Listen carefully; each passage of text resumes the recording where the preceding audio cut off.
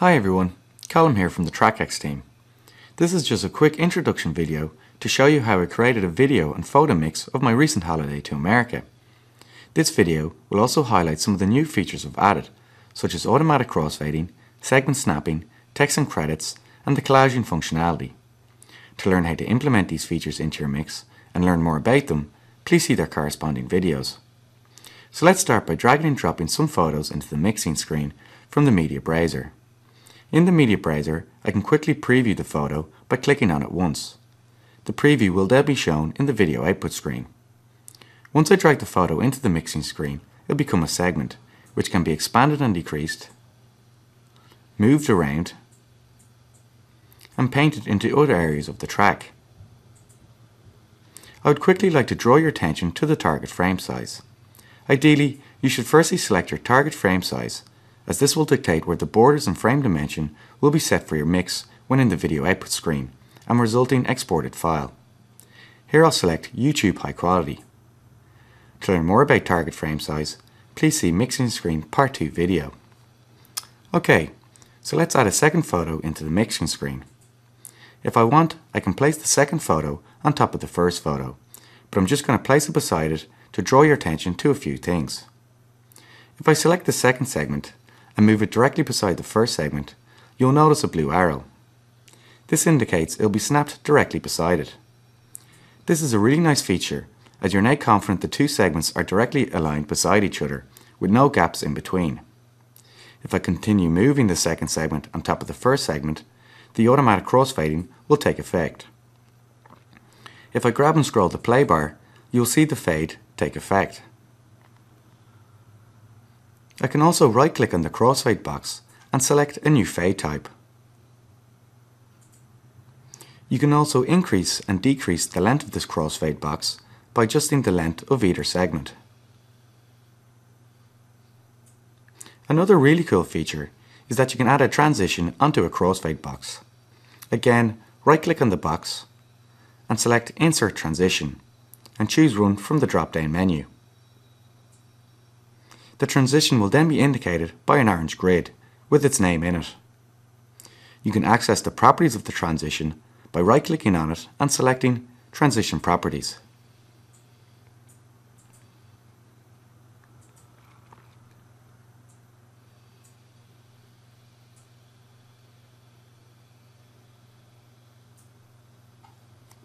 I'll continue to build up my mix by adding some more photos.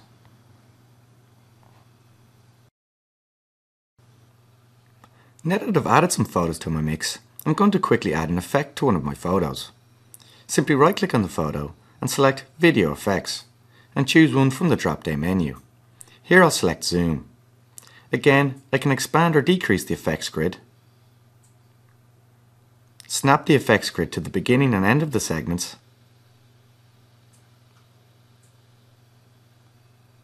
I can change the properties of the effect by clicking on the Effect Properties icon in the effects grid and changing the parameters.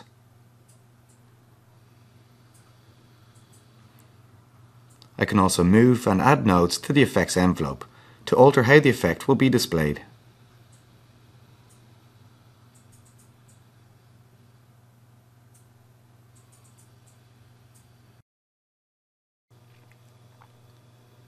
Okay, I'll now add a piece of video to my mix. Again, I can preview it in the media browser, and when happy with the one I want, I can drag and drop it into the mixing screen. Another nice feature we've added is the ability to move audio or video segments and snap it to the segments above or below it, which is indicated by the blue arrow. Again, showing me that all segments are aligned and contain no gaps. We've also introduced the ability to create fades at the beginning and end of any segments. Simply move your cursor to the top position at the start or end of a segment until the fade graphic appears, and simply click and hold with the left mouse button and drag.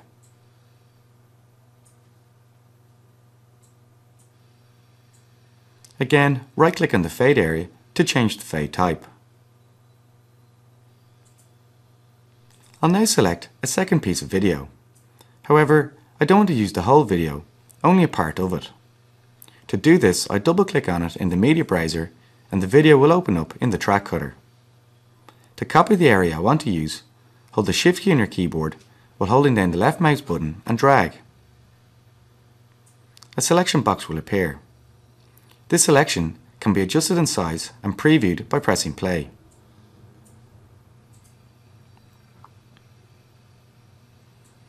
If the video has audio, you can select either audio or video individually or together.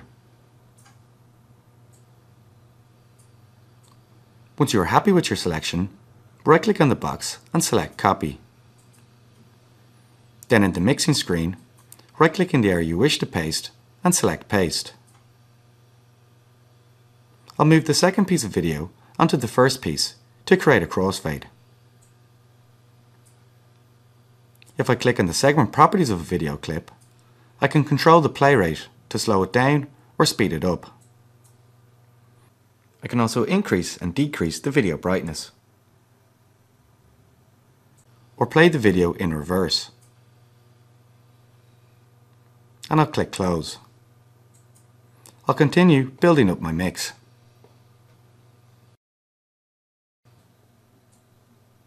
So now that I've just about created my mix, I want to finish by showing you some of the extra features we've added. Firstly, I'm going to show you the new collaging functionality. Simply put, this means you can have multiple photos and videos in the same output screen. Here I'll drag a video and place it underneath the video already in the mixing screen. If I press play, you'll notice the new video will play on top. However, if I click on the segment properties icon on the new video segment, I can adjust the size and position of the video within the frame using the zoom features, the vertical and horizontal offset sliders, and the grab feature.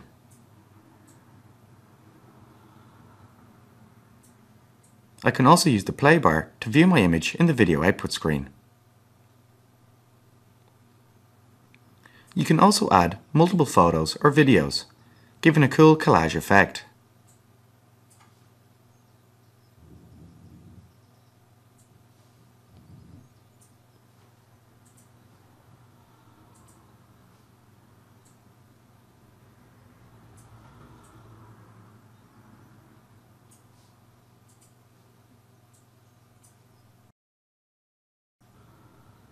Let's move on and add some text and credits to my mix. First off, I'd like to create a title for my mix. However, currently I have no room at the start for it. To create space, click on the Auto Selection tool in the main toolbar and select all the segments. Once selected, I can move all the segments as one unit without affecting any of my edits.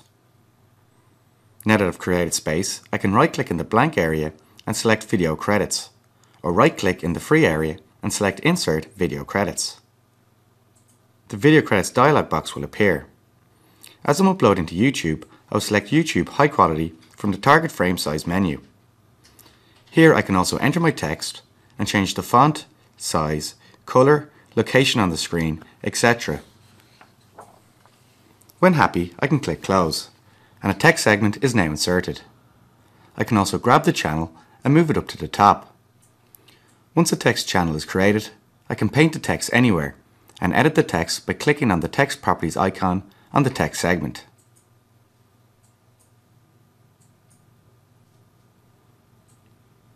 I've also introduced some end credits. With text, you're able to insert vertical and horizontal scrolling to give your mix that professional touch. To learn more about text, please see the text credit video. Finally, I'll add a soundtrack to my mix. Simply find the song you want to use and drag it into the mixing screen. You may notice it may not be playing at its normal tempo. That's because it's locked to the global tempo, which is defaulted to 120 BPM. Click the Unlock Beat Syncing icon in the track name toolbar. You may also wish to add fades and effects to your audio. To save your mix as a TMX file, click on the Save icon in the toolbar. To export your mix to popular file types such as MPEG and WMV, click on the Export button, or click on the YouTube button to directly upload it to YouTube.